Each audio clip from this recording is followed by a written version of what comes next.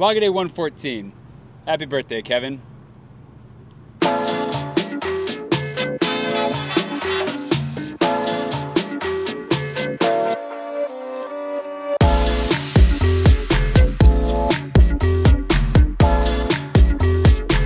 I need to go for a run. Today's laundry day. I also want to go write. So the conflict this morning is I want to write while I have the, the energy to write. But I also need to do laundry, and the efficient part of me wants to do laundry while I write. But that would mean that I need to go for the run first so that I can do that laundry. So basically I'm just gonna have to sacrifice efficiency this morning. Which, believe it or not, is kind of hard for me. I like being efficient. I like multitasking and getting like 5 things done at once. Oh well, I need to go write. Also, I'm wearing sunglasses because I just woke up and it's not bright in here, but I am gonna be optimistic for the day. Gonna be optimistic.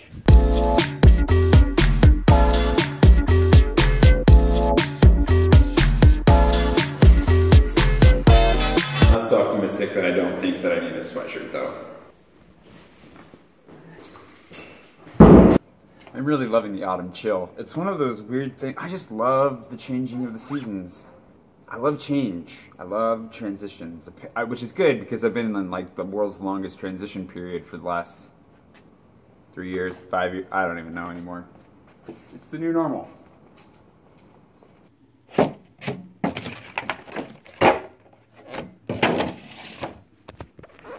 I feel like I should probably be a little bit more respectful, but they are store-bought and they are pretty much rubber now. Don't worry, my optimism will pay off. It always does, eventually, and that's actually not really the optimism at play, it's just that, weather changes. Shut up!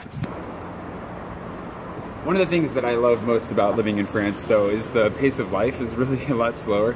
Even in Paris, which is faster than when I lived in Nice. You get less done in the day, but it feels like you got more done, and I have no idea how that works.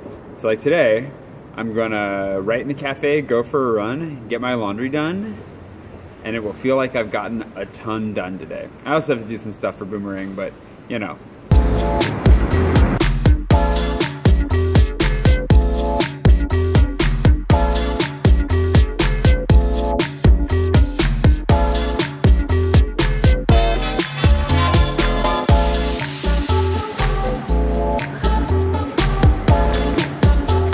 Well, this has to be tried.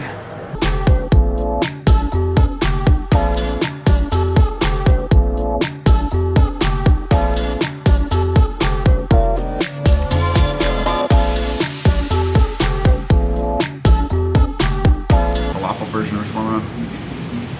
It's good. Not what I think of when I think of a shawarma, but it's good. That was definitely tasty. Sad that there was no garlic aioli. And also super overpriced. Holy cow. It cost like double a kebab at the place over here, which I didn't know because, I just said, oh, I'll take a shawarma. And they're like, sweet, sit down. So that was unexpected. I would go back if it wasn't going to cost me my firstborn child.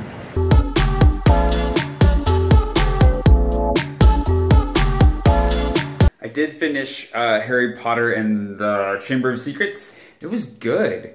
Like, it was the first one I enjoyed. It was okay, but the second one was really good. Like, I really enjoyed it a lot. So I'm pretty excited to keep reading them. I'm gonna go for a run and then I gotta do laundry. I have no idea how this one's gonna go. 33:49, I think. 4 minutes or 4.10 miles. It already got wiped off my watch, so yeah, it was a 8-minute and 13-second pace, which is great. 8 minutes and 13 seconds is pretty good improvement, and if I keep it up, I might actually break under the 8-minute mark. Running in the 7-minute range would be terrifying, but great. Completely forgot about this place, which is way closer to my apartment, right across the street from my grocery store. Which is good because I need to go grocery shopping.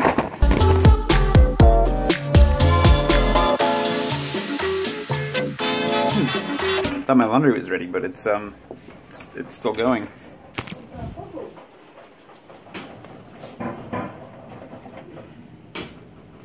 It was just sitting there when I came in.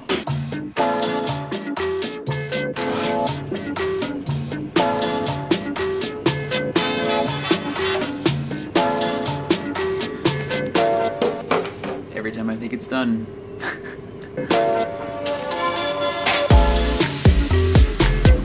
I think it may be done. Oh. Okay, let's see if I can just do this. Aha! Wonder how long ago I could have done that.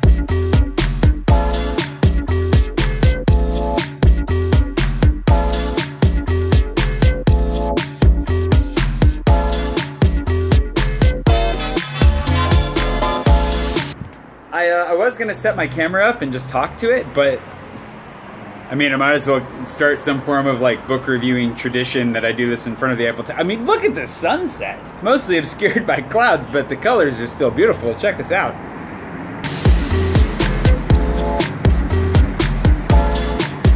Anyways, I just finished reading The Chamber of Secrets. In case you didn't know, I've never read Harry Potter before, any of the books, and I was genuinely concerned. I didn't really share this, but I was a little concerned that I was not gonna like the Harry Potter series as much as literally everyone I know after reading the first book, just because, you know, it was good, I enjoyed it, but it wasn't like, didn't get me.